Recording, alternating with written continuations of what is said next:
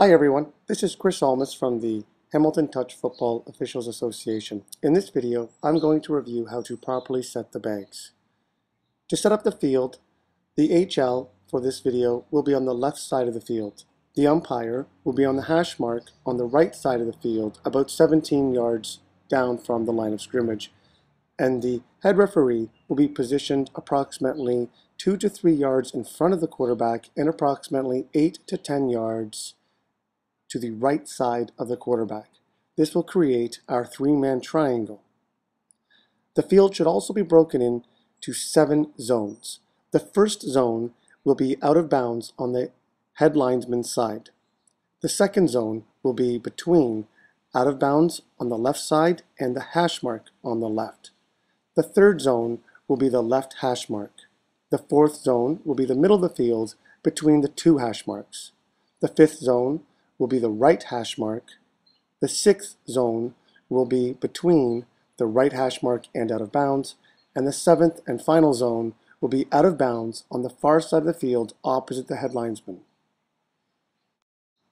Now, in order to get an accurate spot, it is critical that one of the 3 officials is standing precisely where the blade of grass is bent, where the player holding the ball was ultimately tagged or went out of bounds.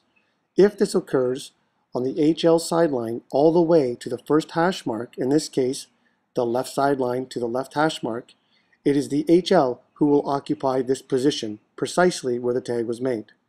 If, on the other hand, the tag or the play finished from the left hash mark all the way to the right out of bounds marker, that means from zone 3 to 7, then it will be the umpire that stands precisely on the blade of grass where the tag was made. Now, if the play ends in the backfield, it will be the head referee's responsibility to mark the blade of grass with his blue bag and then get into location to set the bags, which will be thrown to him by the umpire. So now we're going to see this live.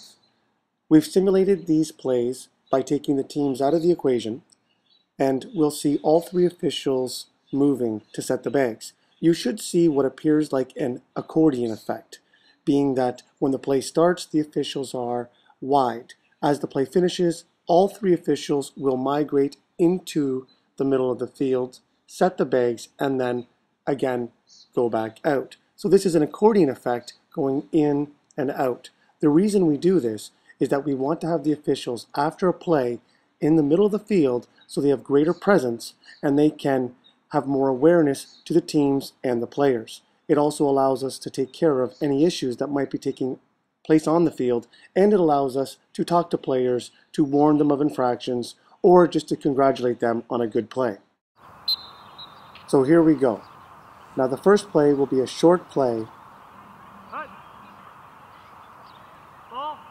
The ball has been thrown, the whistle has been made, and the clock starts. Notice that the head referee will pick up the bags.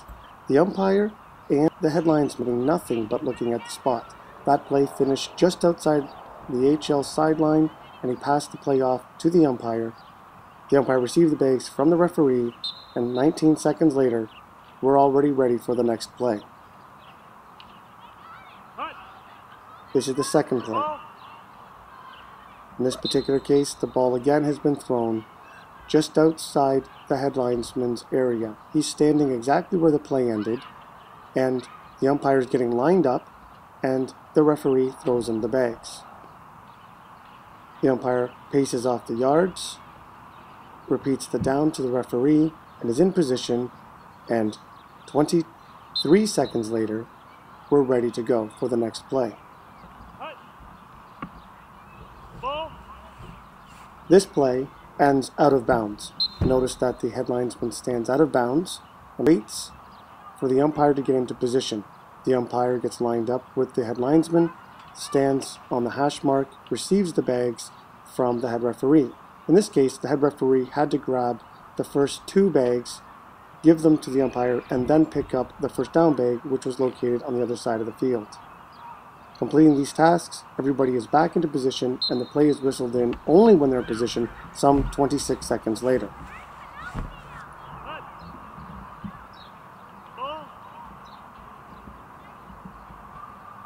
Now, as you can see, this play ends precisely where the linesman is standing. The umpire has noted that this is close to a first down and has told the referee, you might need to measure this. The referee goes to this point to measure it and walks to the closest straight line across the field. He then walked across to where the first down marker is, repositions, and walks to measure the field. In this case, the measurement determines that it is a first down. He hands the bags to the umpire. As soon as the bag is set, the head linesman retreats into position. As he's setting the bags, the referee retreats into position. And again, with the measure, 48 seconds later, we're ready to go for the next play. Now this play is on the umpire's side of the field. It's been whistled dead, and the umpire is in the spot precisely where the blade of grass was bent where the play ended. This is marked by the cone on the field. Again, the head referee gets all of the bags, hands it to the umpire, and the umpire walks off the appropriate yardages. Once the bag is set, the head linesman will immediately retreat to his sideline position. Some 25 seconds later, we're ready to go for the next play. Again, this particular play is taking us out of back into zone 7. The umpire will hold that spot ready for a measure if necessary. Again, the head referee will pick up the bags, and now the referee will set the bags since he is closest to the play and receive the bags from the head linesman, who is always coming into the middle of the field to help out. Release. Again, once the first bag is set, the head linesman and the umpire will retreat to their position. The head linesman will come back, signal the down, and we're ready to go for a play some 33 seconds later.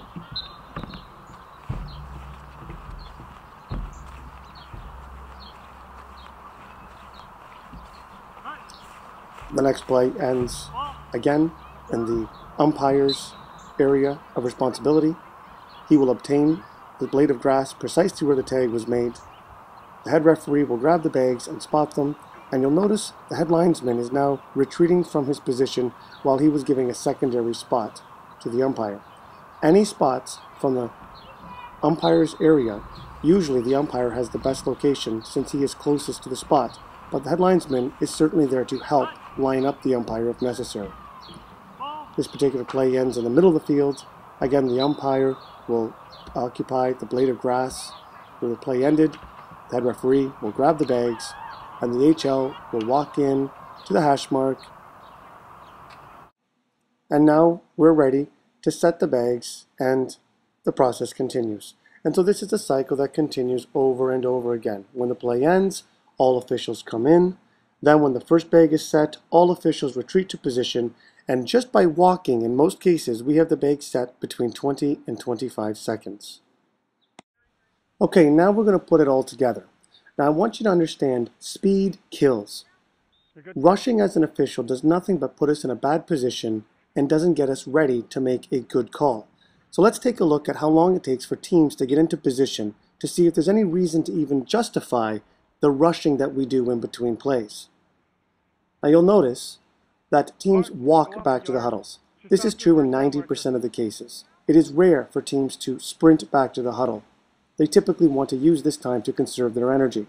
In most plays, it takes approximately 20 seconds for a team simply to get back into their huddle.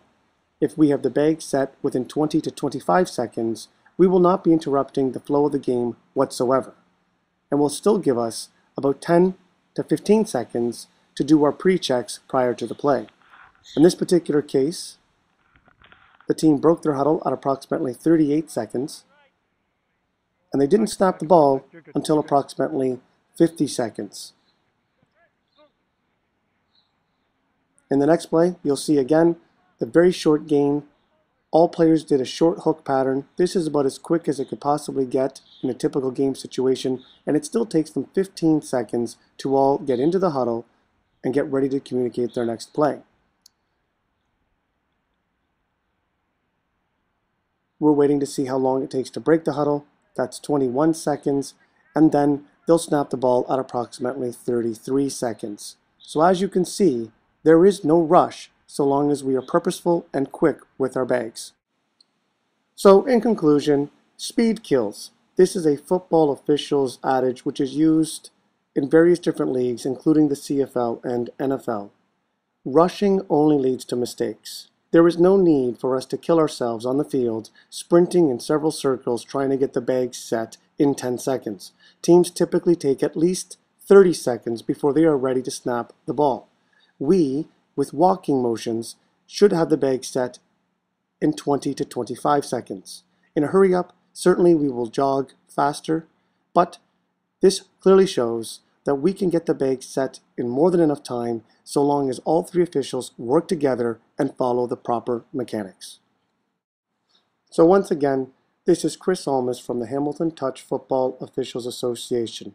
I hope you enjoyed this training video and get a better understanding as to how all three officials can work together to accurately and quickly set the bags without expending too much energy so you can do more games and have more fun.